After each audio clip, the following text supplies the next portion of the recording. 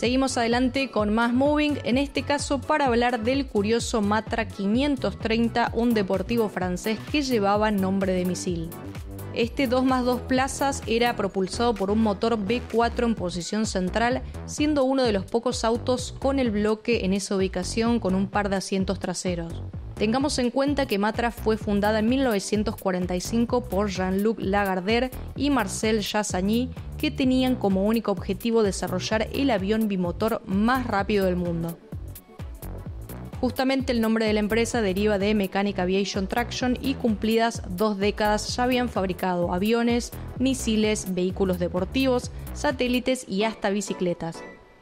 Pero volviendo al Matra 530, el mismo tomaba su nombre de un misil, el R530 de la firma.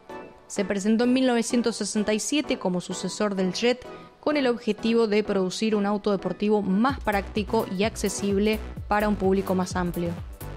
Para 1970, en el Salón de Ginebra, se mostró su evolución, el Matra 530 LX, con un diseño ligeramente refinado por Giovanni Michelotti.